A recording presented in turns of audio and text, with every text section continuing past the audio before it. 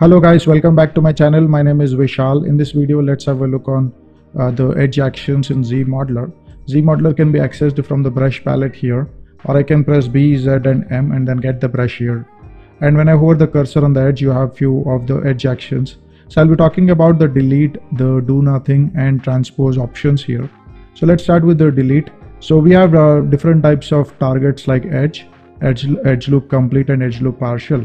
So I select the edge here and then select one of the edge and delete. So the edge deleted and also along with that the polygon face is also deleted.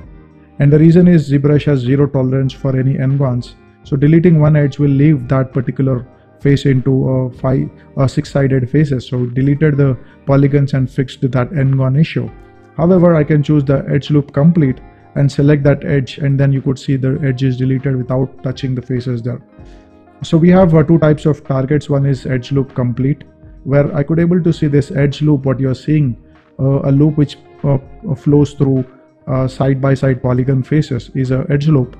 And when I'm just selecting edge loop partial, this is stopping up here because there is a three-line meeting point there, and that's where the loop is broken there. Okay, so edge loop partial is that, and then when I choose edge loop complete, it moves beyond that line. Okay, so we have these three types of targets here. And then we got do nothing, and the target is edge. What that actually does is when I select edge, and you should be able to see it's doing nothing, but it's actually applying a Q mesh over that. Why is that so? Because I have Q mesh in my hand for the polygon action. Okay, so no matter you select the face or you select the edge, it's doing the same tool. And edge component wise, there's nothing happening there because I've selected do nothing for that. Then we got transpose tool. Transpose tool is like your regular move tool, where you could able to move, rotate and scale the object. But if you want to select a partial amount of a part of the model, that is where I'm going to select the transpose and choose the target like edge in this case. So when I select that edge, everything in the model has been masked except the edge which I have selected there. So I'm going to control drag and release the mask there, and then press Q to bring back my ZModeler tool. We got edge loop partial, which is again I'm going to select that loop, and then maybe I can transpose it like that. And if I've selected the loop complete, it selects everything, where I can again transpose the overall component there, the edge loop component.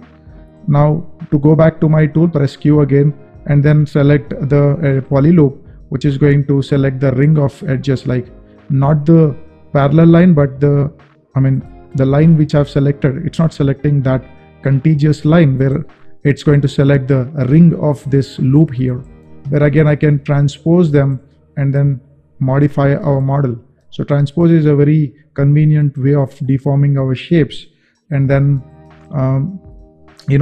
selecting applying transpose tool for selected components in ZBrush is like masking a certain part and unmasking certain part and then transposing them. That's how it works.